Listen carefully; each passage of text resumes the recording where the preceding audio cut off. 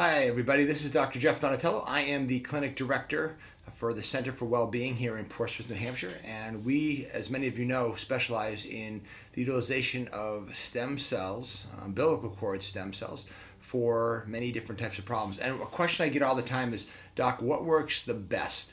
And what we found out over the last 8 months is that knees work really, really well.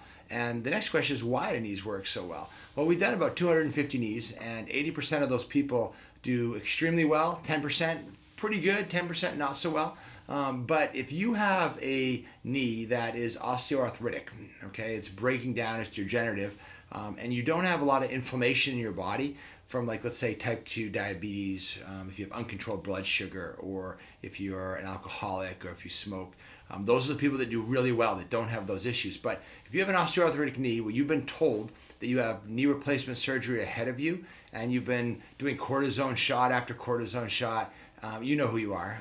We've had right now 18 people that have been scheduled for knee replacement surgery. We've had 18 people cancel their knee replacement surgery. So if you're one of those people with a degenerative, broken down knee, they're the ones who do the best because of this. A knee is a diarthrodial joint that is encapsulated, okay?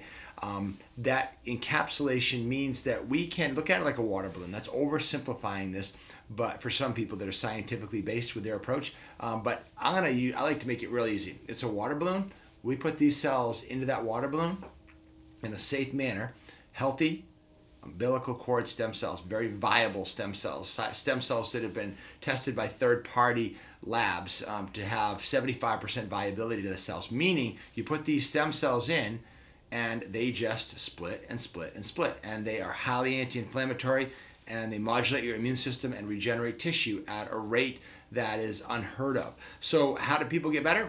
Well, the majority of those cells, not all of them, but the majority are going to stay in that encapsulated water balloon joint, which is your knee. So that's why if somebody was to ask me what works best for umbilical cord stem cells, it's a simple 1 to 2 cc injection of the knee joint. So I hope you learned a little bit. And this is Dr. Jeff Donatello, Center for Wellbeing, Portsmouth, New Hampshire.